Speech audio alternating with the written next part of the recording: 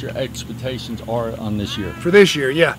Same expectations, the same ones we had last year. The bottom line is we're trying to win a state championship. You know, that's our expectation year in and year out.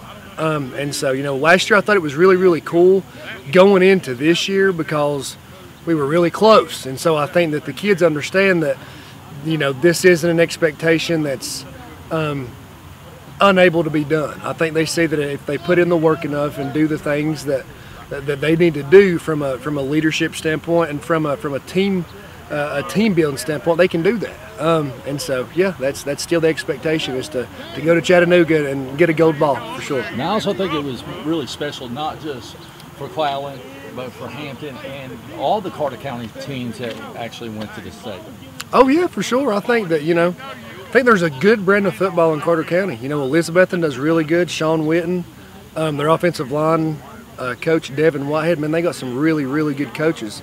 And at Hampton, you know, their success speaks for themselves. You know, Michael Lunsford is great. He's developed a competitive greatness there at Hampton, and man, they're every year. It doesn't matter if Hampton loses, you know, 25 players or if they lose one player, they're going to be good the next year, and that's just, they're really good coaches. So I think that has a lot to do with it for sure.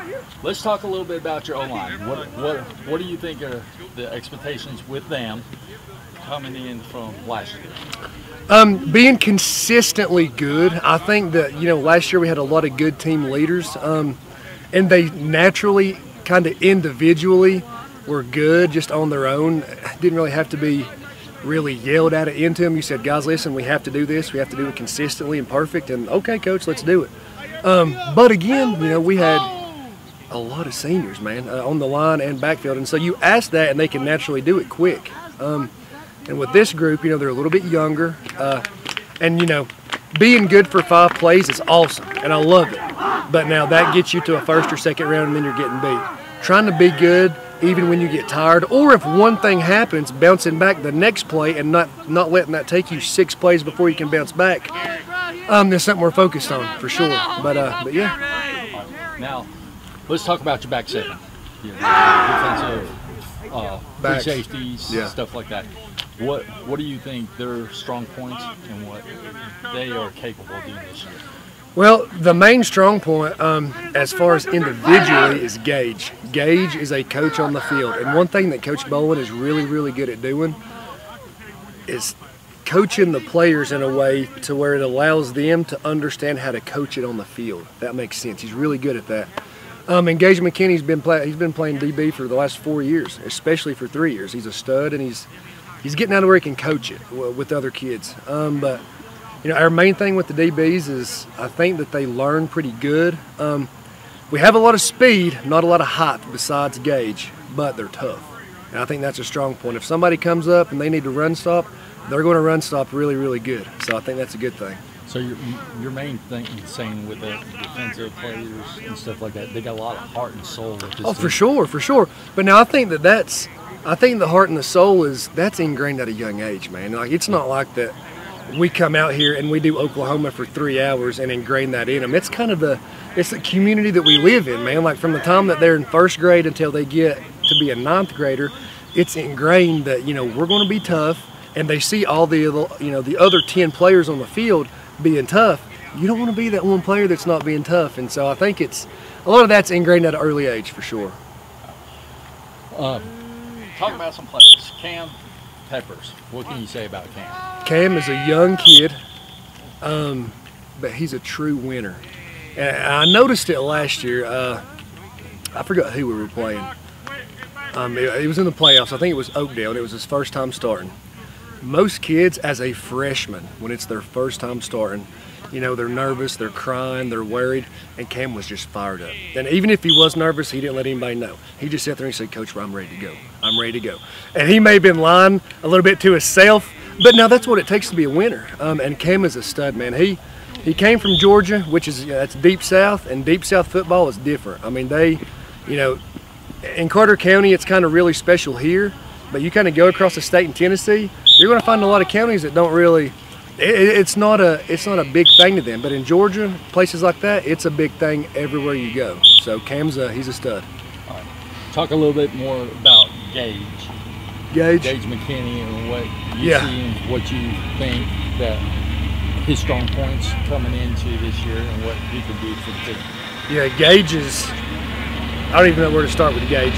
Gage is smart, he's tall, he's athletic, he's hungry, he's mean, he's durable. I ran him like 48 times against Trekidoka in a scrimmage. Nobody else ran the ball. A quarterback got hurt, and we ran Gage 40-something times, and he's just a stud. Gage is really good at kind of being at ease all the time. So, you know, he never gets high, he never gets low. He's always just easy Gage, and I think that it's a good thing for his position because, you know, receiver and at safety, especially at safety, you know, if you're starting to get kind of wild-eyed and you're starting to, you know, your emotions are up and your emotions are down, it's kind of hard to be a leader, if that makes sense. And Gage he's just a good leader. I mean, in all facets, you know, I could talk about Gage forever. He's a good kid. Last one. His older brother was here, Birchfield, Kyle Birchfield. Yeah. What can you say about Kyle? I told the assistants last week, I said, guys, the best leader that we have as far as backs, now the best leader we have is the lineman Silas Burleson right now as far as vocally. The best leader overall by how he carries himself day in and day out at practice and in scrimmages is Kyle. And that's not a knock on the rest of the kids, but every single day I see Kyle. It doesn't matter if he's had a bad day, if I've had a bad day, if he's had a great day, if he's had a horrible day and everybody else has had a great day. He's always the same. Hey, coach, how you doing? You ready to have a good day of practice? And the thing with Kyle is he respects his older brother, Seth, big time. And he pushes himself, you know, it almost makes me tear up thinking about it. He pushes himself to try to be as good as Seth to a healthy point, you know, just that healthy competition, and it's beautiful. I mean, it's awesome to see because Kyle's a kid that I don't have to sit there and yell at Kyle, we got to be motivated, we got to do this. Kyle's going to be motivated.